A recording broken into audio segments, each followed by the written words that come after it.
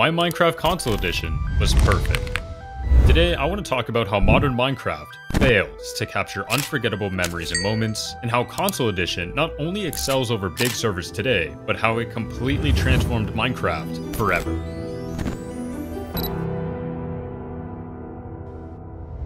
Minecraft Console Edition, or Legacy Edition, is Minecraft but for console players. This included platforms like Xbox, PlayStation, Switch, Wii, and so on and so forth. It all starts with Minecraft Xbox360 Edition. Announced by 4J Studios of Mojang, the game was released to the world on May 9th, 2012. It was so big of a launch that it broke all sales records in the first 24 hours of other previous titles for Xbox Live. A few months later, PlayStation would receive the same treatment, with PlayStation 3 and PlayStation 4 editions of Minecraft releasing on December 17th, 2013.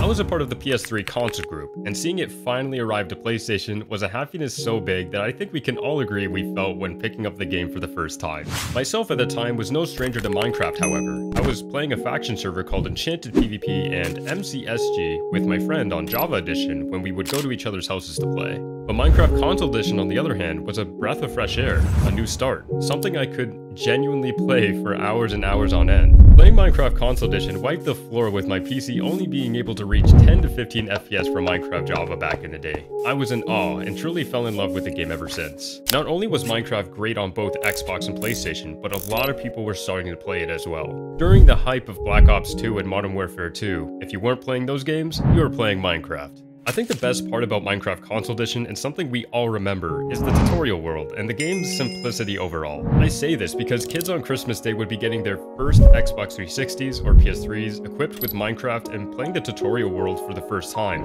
Wait a minute. Are you gonna unwrap it, or are you just gonna sit there?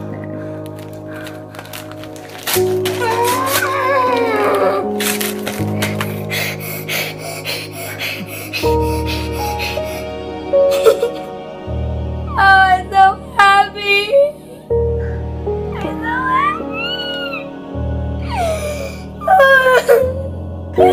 so happy. Is that what you wanted? I knew this is what this was gonna be. You better open the big box then. That's an Xbox 360. I just know it is. I knew it. With the ability to finally play Minecraft on consoles, this was only just the beginning of what Minecraft Console Edition truly had in store.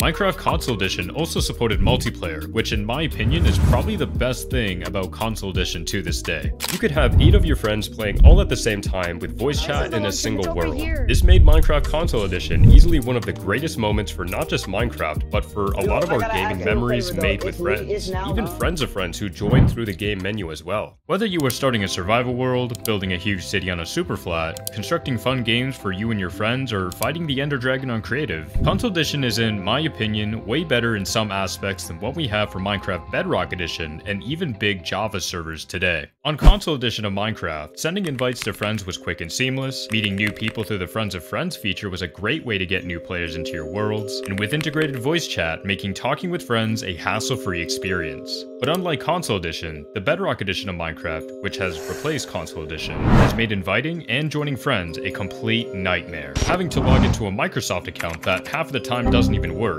invites from friends almost never come through, and inviting your friends to your world seem near impossible. At the end of the day, Console Edition did it right, which in time created its own legendary community full of players who loved the game. Console Edition didn't just invent Minecraft in a new way, it built a completely new community, most notably being StampyLongHead, regarded as the face of Minecraft Xbox 360 Edition. Minecraft Console Edition skyrocketed in its popularity from Stampy's Lovely World and other popular Console Edition creators like iBallisticSquid, Only One Gamer, TrueTriz, Xbox Addictions, and so many more. As time went on, fully fledged Minecraft communities in both Xbox and PlayStation were seen everywhere, building huge communities of players trying to find more people to play with or start a big project of their own. Most of my time spent on Console Edition was making and creating minigames for me and my friends to play. Eventually, everyone else started to build games and maps of their own. I was even privileged enough to build on the largest adventure map on Minecraft PlayStation 4 Edition, known as 7 hearts. Map making got so big that the modded community as well were seen everywhere on YouTube and in Minecraft as well. I'm looking at you, modded kit PvP number 167,000. And at the end of the day, looking back all these years, that's what made Console Edition so special. But why was it perfect in every way? It had everything. Everything to make an unforgettable and truly beautiful experience with not only the game, but with friends as well. The joining system being easily accessible, voice chat for easy interaction, smooth gameplay, and an ever-expanding community that had a passion to create something new. Minecraft Console Edition also received its updates from Java Edition's updates, making Console Edition feel even more like Java Minecraft as time continued. And in 2016, a whole new category of minigames to play were introduced, such as Battle Mode, Tumble, and Glide with ton of great maps as well. Even if it only got 3 total games, I truly wish it got expanded upon more with new games to play and to see its true potential. Because back then, Console Edition never had servers you can join, we had to create our own. And when minigames were introduced to Console Edition, the community went wild. Minecraft Console Edition was something truly special to be a part of. It truly was. No other game has ever created these moments. Wait, Frankie, what happened? Oh my god! Which is why, I think anyway, that no game can replicate Legacy Edition the way it did, and how modern Minecraft fails to capture these unforgettable moments.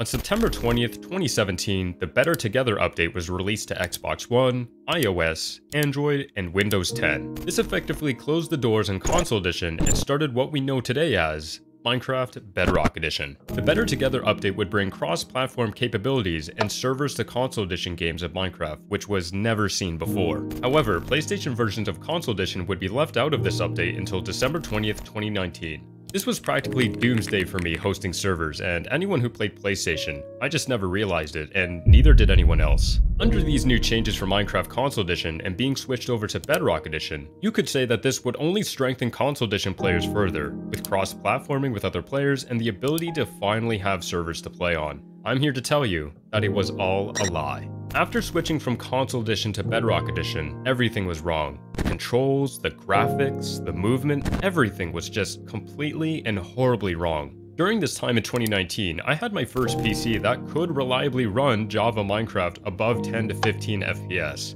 However, I still loved and adored the Console Edition side of the game that I kept playing it, even if I could just play Java Edition. It's why I love Minecraft to this day. It's because of the Console Edition versions of the game. I was optimistic for the future of Console Edition with Bedrock, being able to make my prison world into a server or a realm world only to increase its popularity. Because at the time, it was called one of the best prison servers on Minecraft PlayStation 4 Edition. I was super excited, but I think a lot of us know what happened. Bedrock Edition failed. It was to the point that it was unplayable, and the funny thing about all of this is that the Legacy Edition of Minecraft ran smoother. Bedrock Edition is what effectively killed Minecraft Console Edition in the worst way possible. What was seen as an optimistic bright switch to this new version would only lead down a dark and desolate path for Legacy Edition players, with either despising the game of its new gameplay changes or outright quit because of it. Modern Minecraft today just doesn't capture the Legacy Edition feeling of bonding and experience. Sure, you can still make friends easily on Minecraft servers like Hypixel, add each other to Discord, and get in a call together to voice chat. But to be honest, even simplicity goes a very long way.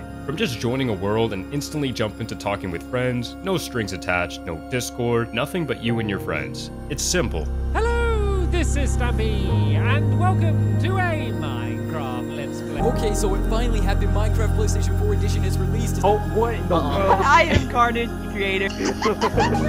So bad. If you want Fire, hello.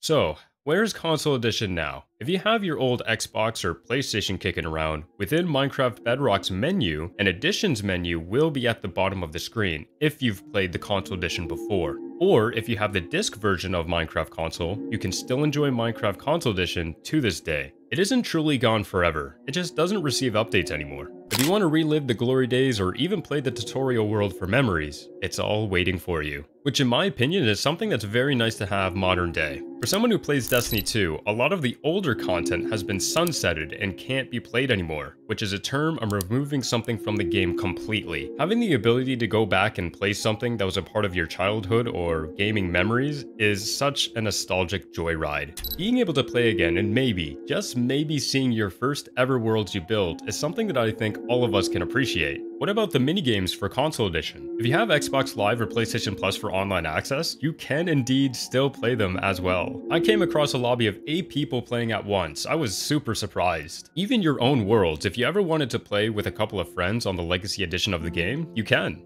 Even on PS5, I believe can play with someone who has a world on PS4. It's pretty cool. Before I end off this video, I just have one question for you all. What was the most memorable moment on console edition for you? For me, it was creating and hosting my Hunger Games servers on PS3 Minecraft. One of the first maps I built ended up being Fallen Kingdom themed as well. And to this day, a lot of people remember that map. If you can leave your answers in the comments below, I would really like to know your answers. To conclude the video, console edition is just perfect in every way. From the gameplay, to the movement, to joining friends, and a community built on friendship. And that is why Minecraft Console Edition was perfect in every way possible.